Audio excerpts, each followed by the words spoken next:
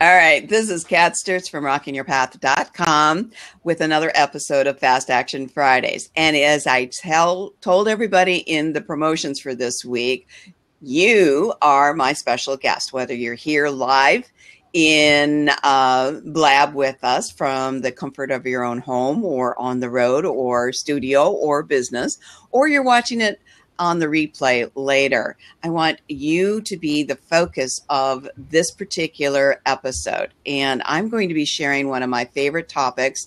It's one that Cindy has invited me to present on her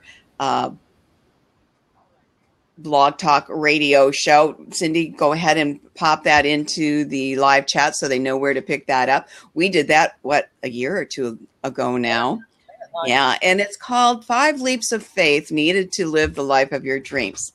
Now, I am not promising that you will reach the pinnacle of everything that you ever desired by following these 5 leaps. But what I am saying is your journey will be easier, happier, more successful, and greater opportunities will open up to you that you can take advantage of if you put these into action. And only you can put these into action. I can hope for you. I can pray for you. I can do all kinds of things for you. I can support you, as well as everybody else here can do that on your behalf.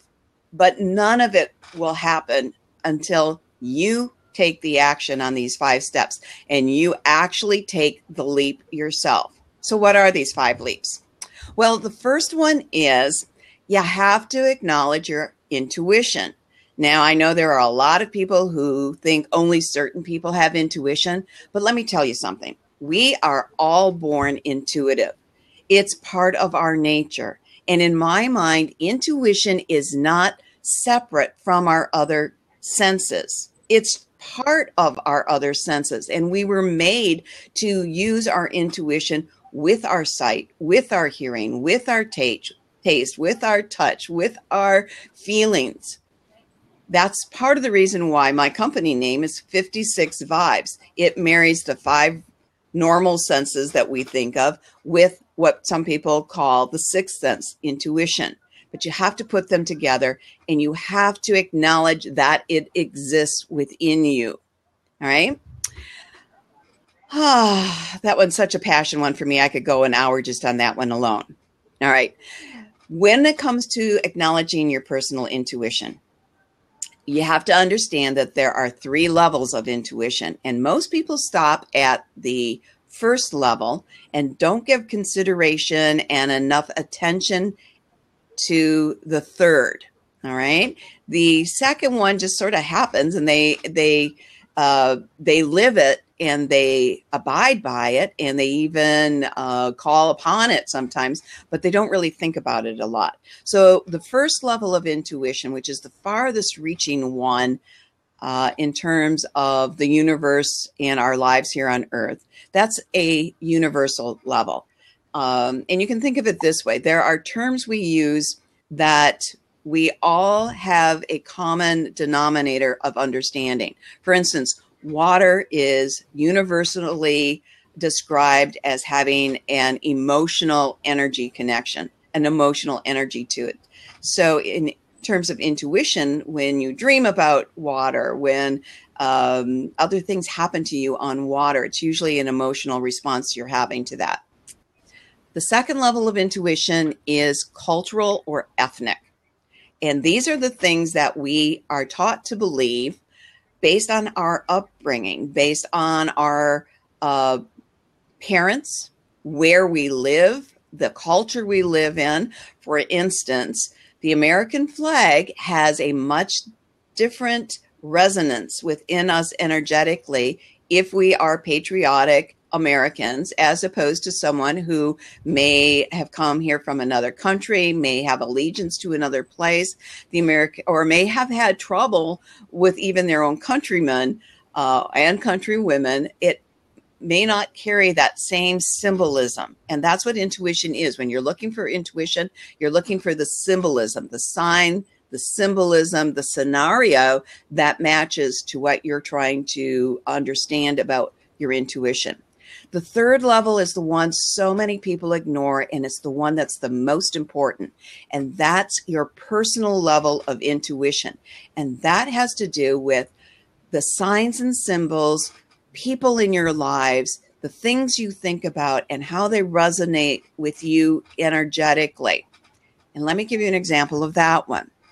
Now, universally, snakes are often considered to be in the medical realm. All right. We have a caduceus that has a snake wrapped around it. That's a symbol of the medical community. But if you're afraid of snakes, that's going to resonate differently with you if you dream about snakes or have images of snakes, or a snake goes across your path unexpectedly. And then think about the difference of the cultural or ethnic symbolism of snakes.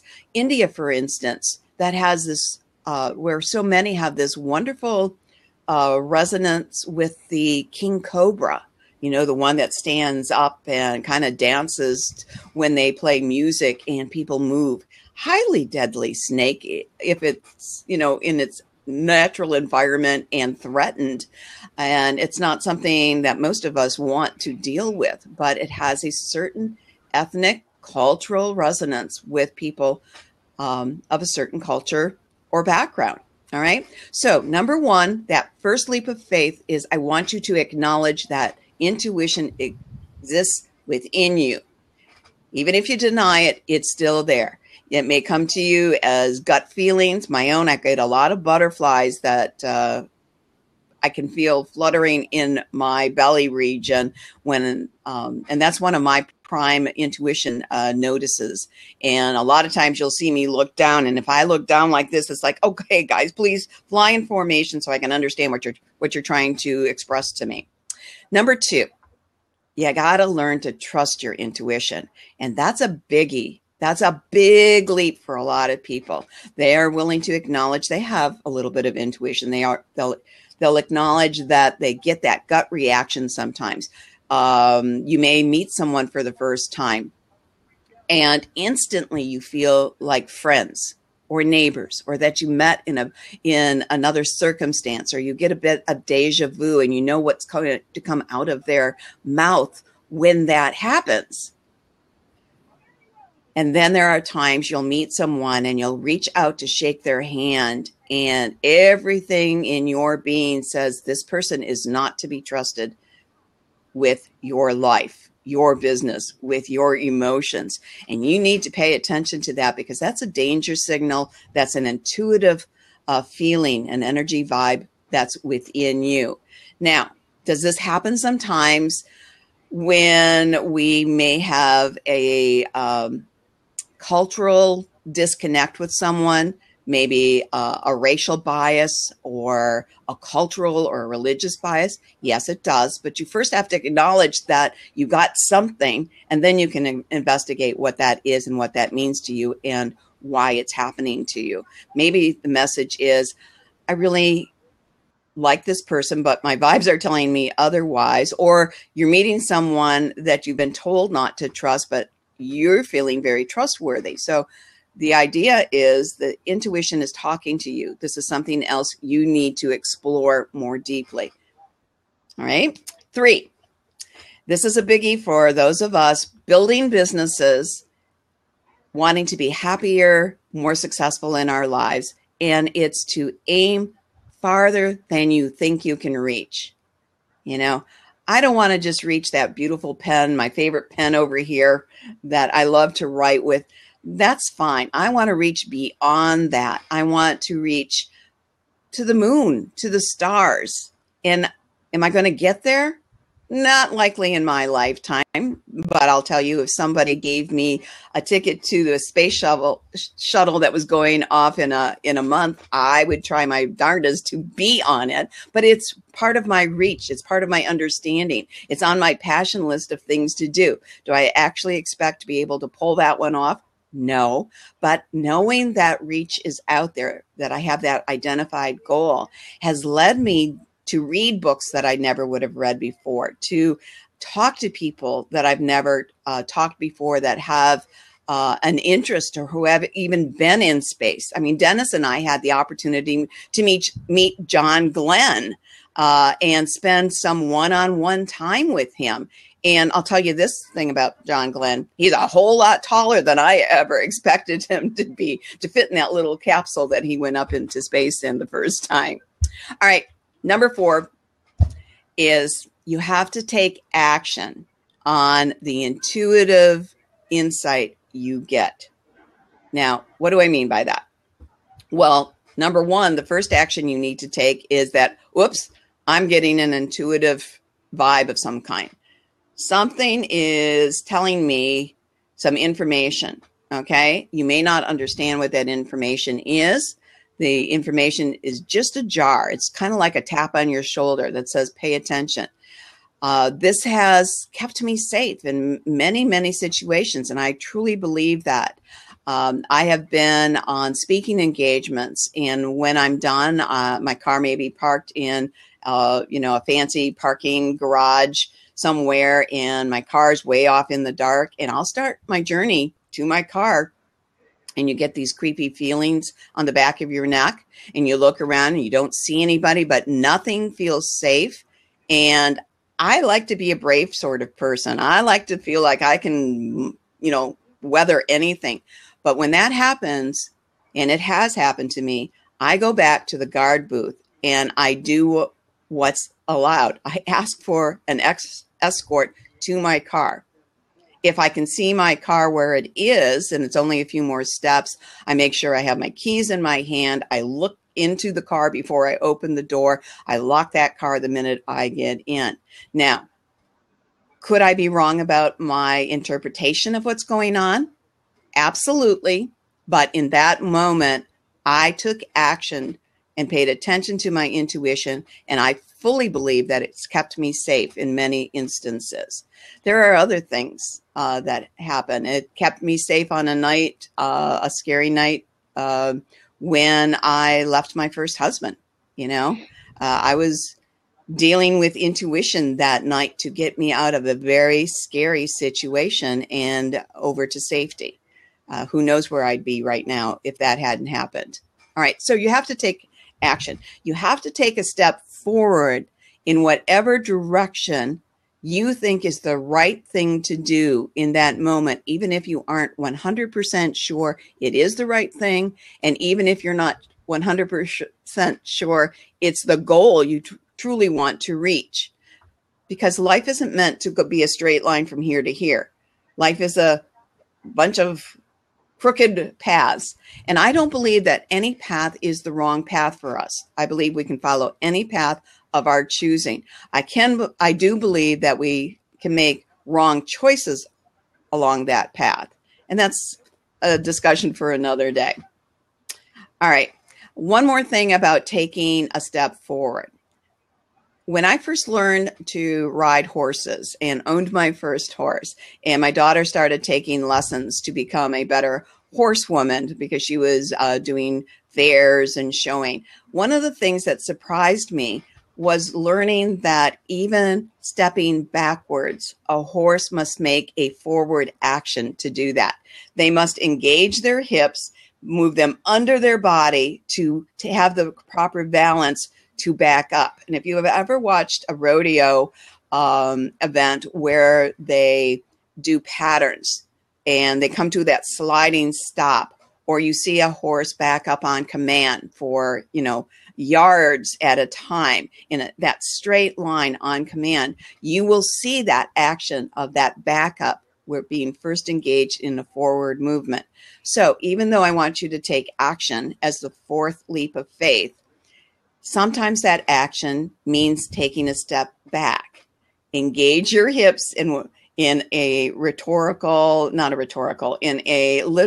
figurative way. There's my word. In a figurative way to find out why you're going to be stepping backwards first and what's going around. Sometimes I've needed to step backwards to see that the group of people I was engaging with were not the kind of people or individuals at that moment that were going to help me grow as a person, as an individual in a business. The dynamic just wasn't there. It was a misery loves company dynamic.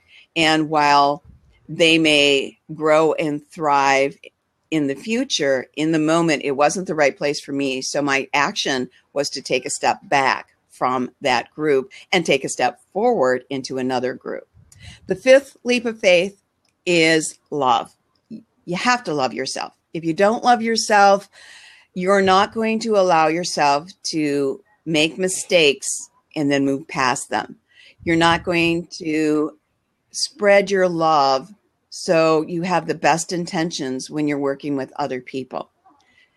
All kinds of things go screwy wrong if we don't love ourselves. We get sick. We contaminate with bad vibes the energy around us. It's that misery loves company sort of things. Oftentimes people in a misery love company environment may say they love themselves, but their actions are showing that they really don't. There's something missing from their lives.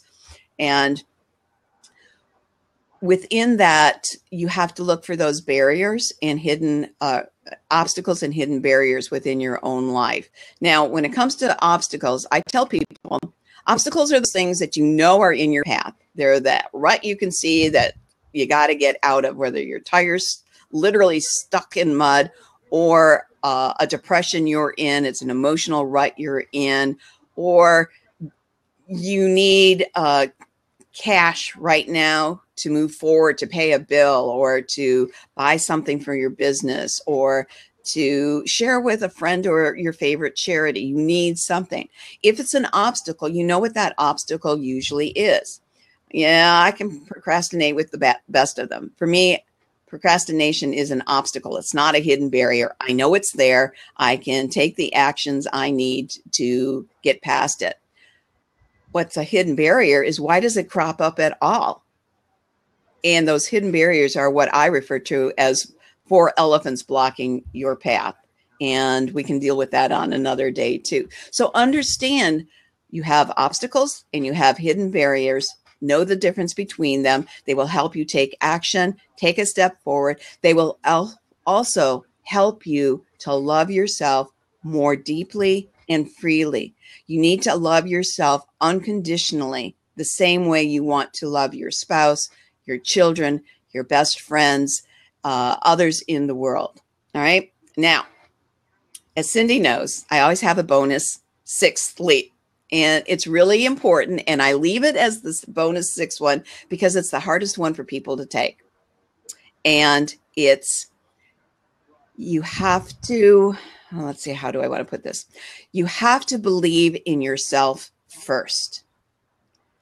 I've had so many clients that I've worked with, and I have friends. And I know there are people live in the chat room right now nodding their head, knowing this one to be true. They were waiting for others to show their support or their encouragement or their belief in them before they wanted to believe in themselves. And here's my message about that. If you aren't willing to believe in yourself, why should anyone else? So believe in your goals, believe in your worth, believe in your ability to love yourself.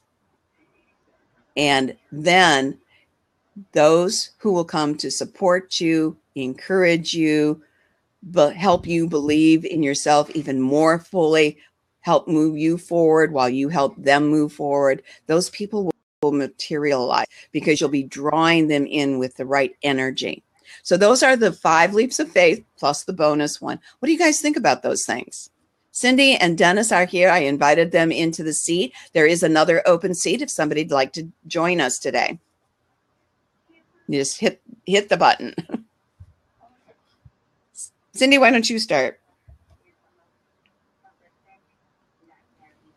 There oh, you you're yeah, I there you go. muted myself because I was typing, so I didn't want that to come across your show.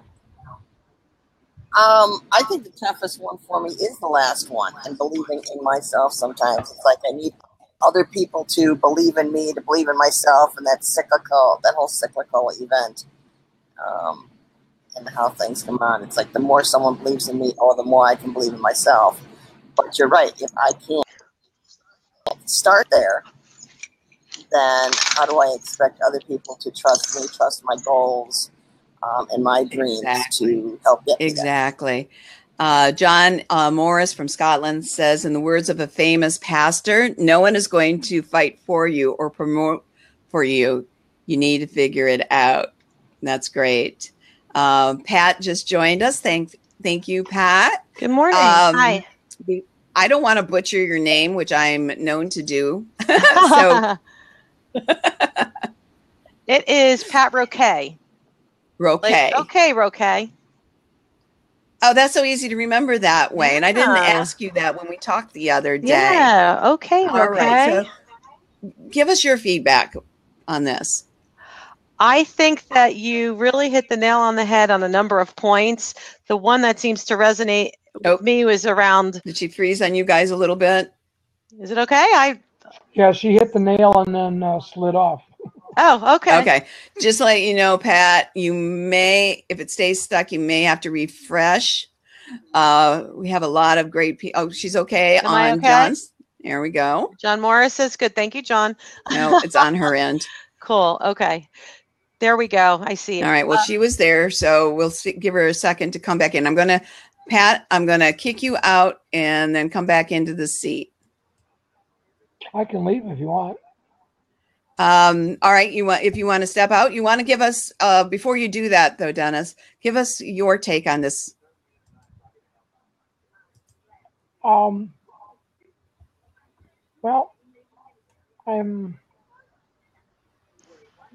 there's Pat. All right. I'm going to refresh. So you guys keep talking. The recording's going. All right. Pat, you're back. I am back. Nice to meet you, Dennis. Nice meeting you. So you were talking at one point in time when we lost you. Okay. So the two things were really resonating. One of them is around embracing both imperfect starts and the fact that life is absolutely not a straight line. So in other words, we tend to attract, hopefully, ideally, tend to attract winners, positive people. But the trick is to understand that we're all human. So things are not always great all the time. So you can't really ever compare your beginning to someone else's middle. Because sometimes we look at other people and say, God, they have this many followers or this many clients, or they're on the stage and I'm in the seat. And we get a little angst because we're comparing ourselves. And if you think about it, the reality is we are not all any one way all the time. So in other words, even the best and finest examples, Tony Robbins is not up here all the time, every day, 24/7. Life is an ebb and flow. It's much more like an ocean than a straight line. And he didn't start at the top either. Yeah. They call me the Rockstar Transformation Coach because I was really successful. I started my business in 1988, which I was pretty much in diapers.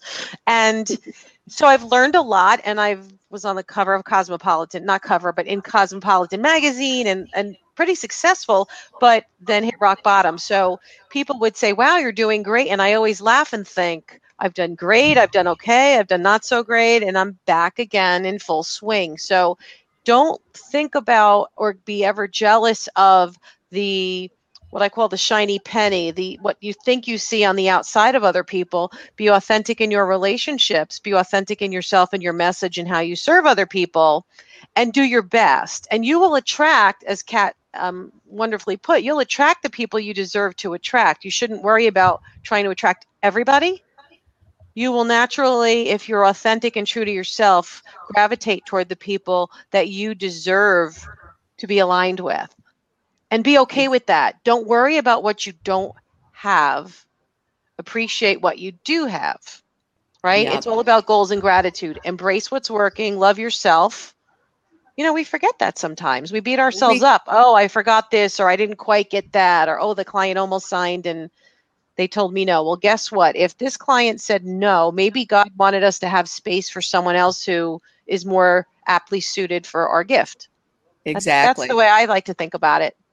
Yeah, that's It's an ebb and flow. We think so. You and I discovered the other day, we think so similarly about certain things. Cindy there's wrote, anybody if out there we're all the wants to same, then jump we in. would Wait, not. Kat and Dennis are both talking. I don't know if you hear each other. We're in I different can't hear rooms. Kat at all. Okay, so you and Kat were both talking at the same time. Okay. Literally. Oh, were we? Okay, because You don't hear each other? Kat, okay. no, So I can hear Dennis. She's blocked. So Dennis if you can't hear Kat, but Kat can hear Dennis. If you can hear her, then what I'll do is I'll step out for a while and see if somebody else wants to step in. Okay. I don't know.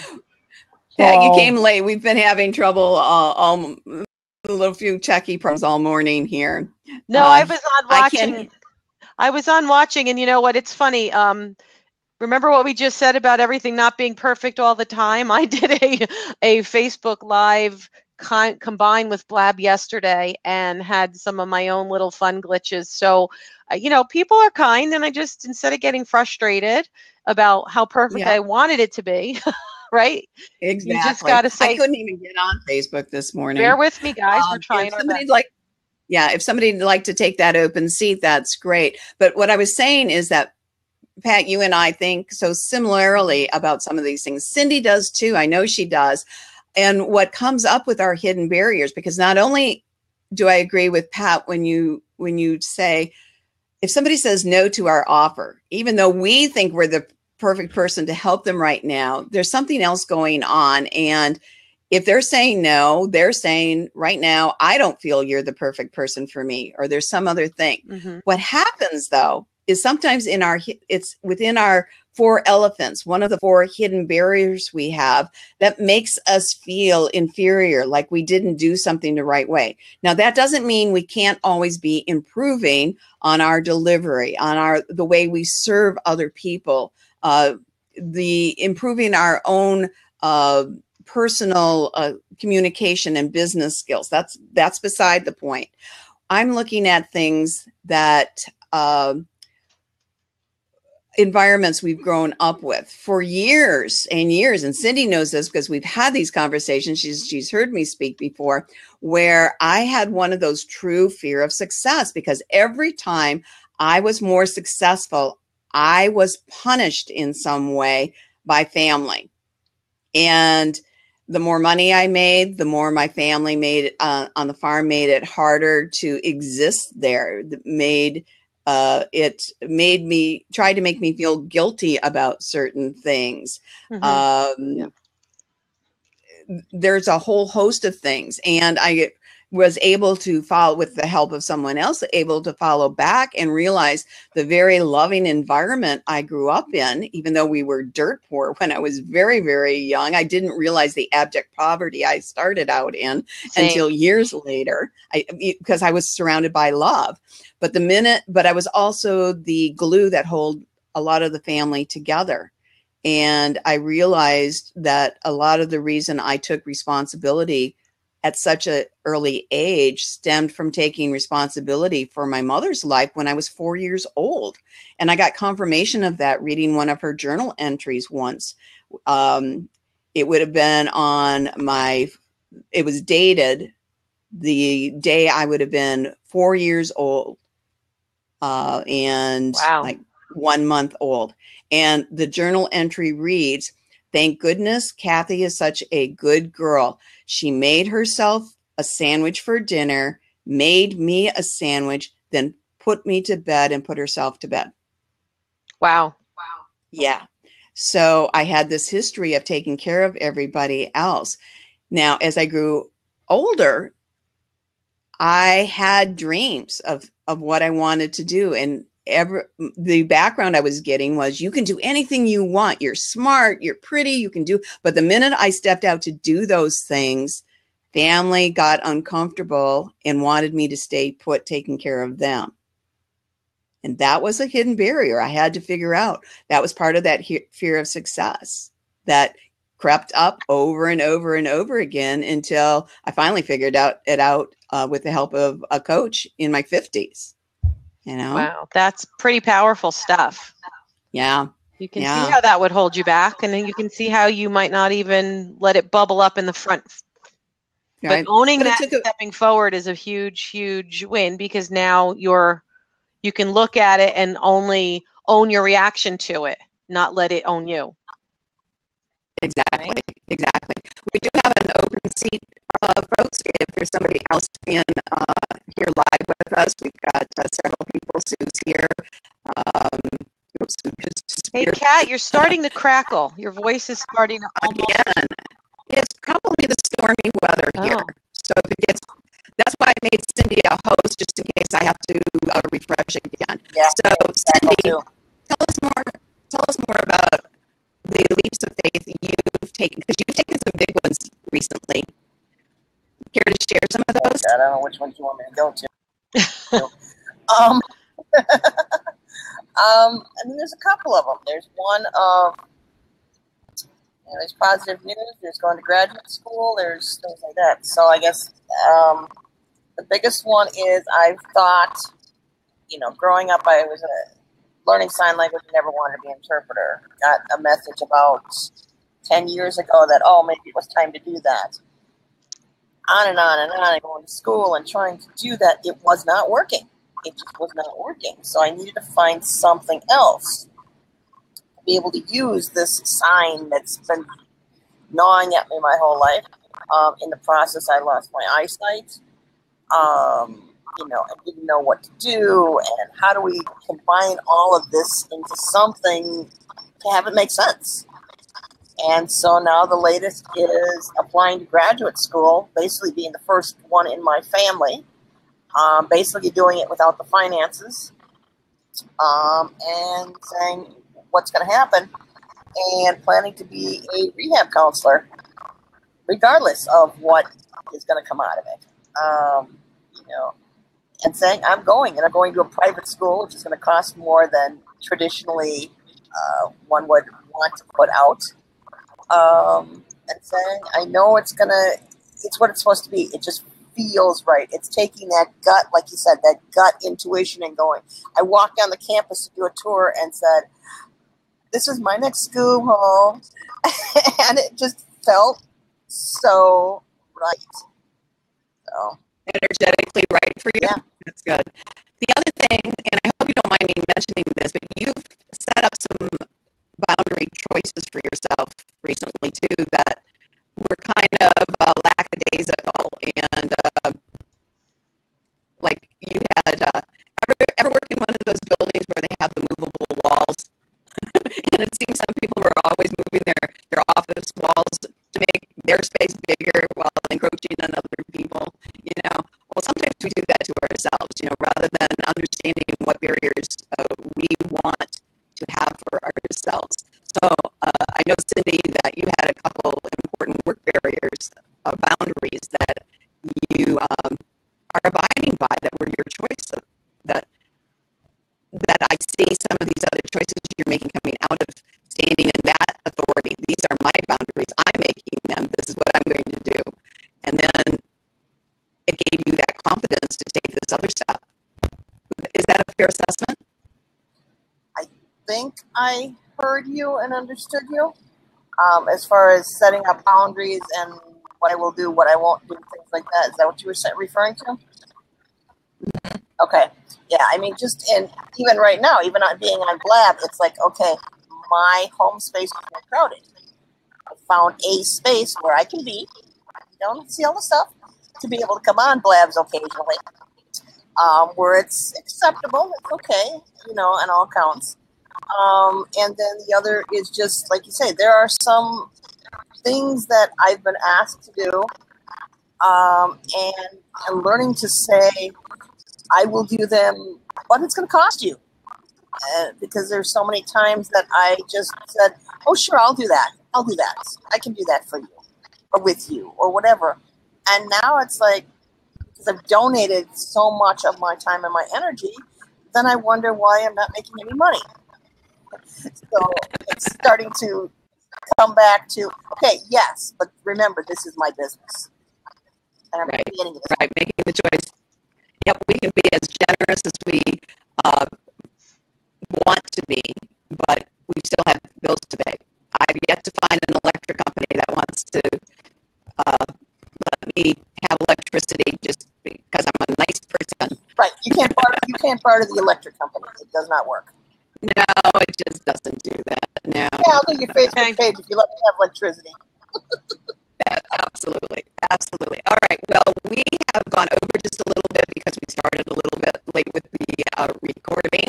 Anybody who's still here live in the chat room, if you'd like to share your a message, an email, your freebie offer, your website, I trust people. There's no one that I can see that's here that I do not trust to put appropriate things in that chat room. I'm looking forward to having Pat Roque as my guest. I think in August 11th or September. September. Soon. It'll be here soon. And you're gonna love her presentation. I'm gonna do a really fast recap of the 5 leaps of faith plus that bonus one while you guys put your stuff in the chat room, and then we'll close. You're going to have to refresh, Kat, before you do that. Again? All right, I'll go do that. Hold tight. Yeah, we can't. We'll let her recap that, but to recap it, it's just going to... Yeah, I couldn't hear it after a while, too. I'm with you, Cindy. Yeah, let's bring you in, Dennis. Or try to. I think it'll let me bring you in. Here she comes. Yeah, we've got rain again, and that kind of... That's much better. Yeah, cool. Much better. I clicked on Dennis. It's not letting me come in, letting him get in, Kat, so you might have to do it. It's not giving me the option. You've got a host option, so if you were able to accept him, Dennis, it's not... Yeah. Dennis, try again. He should just have been able to come in, because he's got a host option. Yeah, he is, so he should have been able to. All right, so let's do a real quick summary of those 5 leaps of faith needed to live the life of your dreams. Number 1, acknowledge you have intuition and it's alive and well with you, and learn to nurture it. Number 2 is trust your intuition. It's there for a purpose. It's part of your innate natural senses, and it's made to work. It's meant to work with your other senses. Okay. 3 is aim farther than you think you can reach. 4, take action. You have to step forward in whatever direction you want to go, even when you aren't 100% sure it's the right thing to do, or that the goal itself isn't absolutely perfect for you. Did we lose her? Number 5 is you have to love yourself. And the bonus 6 leap that is often the hardest to take, and what I believe is the most important and really should be number 1, is you have to believe in yourself. Can you hear Stop waiting for others to believe in you. Encourage you, support your goals and dreams. Believe in yourself first, and the other people will come into your life. All right, Dennis, any final words? He doesn't hear you. I don't know why. We hear both of you, but Dennis is still having problems. You. So yeah. I'm going to thank Pat Roque for joining us live here, Dennis for being able to participate early on, for Cindy for stepping in as a co-host today and sharing some of her thoughts too. We'll see you next week for Fast Action Fridays, and I have an awesome guest coming up next week. It's Yvonne A. Jones. And if you want, check out Facebook, Rocking Your Path, for information, or the Rocking Your Path community, or join the email list for updates for Fast Action Fridays. And you can do that at rockingyourpath.com. You're the best, Kat. Number six was believe in yourself. Got it. Thank you. That answer you, Pat? It does, because I'm going to quote you. Thanks, everyone. See you next week. Thank you. Bye. Bye.